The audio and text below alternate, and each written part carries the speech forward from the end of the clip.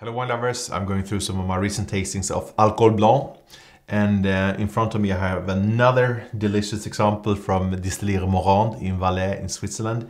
This is the Williamine, which is showing a very nice purity, just like the whole range from this distillery. Certainly we have the aromas of grey pear, we have some sweet spiciness, some touches of ginger, I pick up some almond as well. Very nice purity on the palate. There's a sense of sweetness, but it's still remaining dry, and there's a slight nuttiness as well when the spices emerging on the finish. But of course, it's mostly on that sweet pear, that juicy yellow pear with a fine purity and a long finish.